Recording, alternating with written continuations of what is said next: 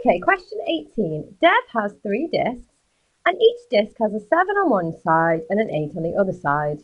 He spins all the discs and he adds the 3 scores together.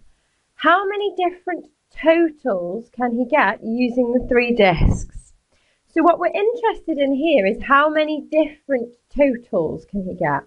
So if we look at the discs, we've got these here, and we could have different combinations. On one side is an 8, and on the other side is a 7. So we could have as our total, we could have an 8, an 8, and an 8. So 3 8s are 24.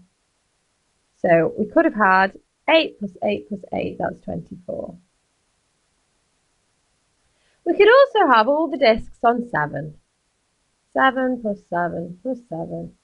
That's going to give us 21. So there's 2 different totals that we could have. Now, if we start to look at the other totals, we could have an 8 with 2 7s.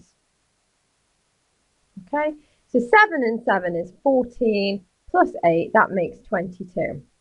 That's another total.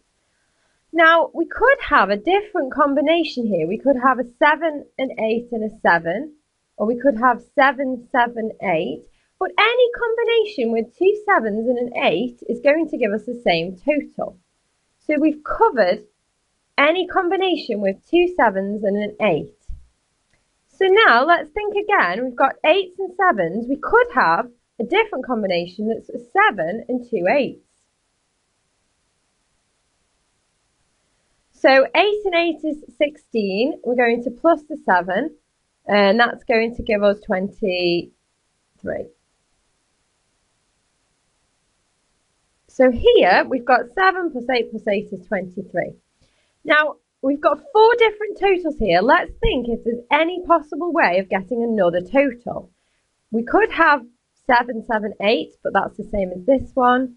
We could have 8, 8, 7, but that's the same as this one. And if we think about all the different combinations, these are the only 4 possible different ones that we could get.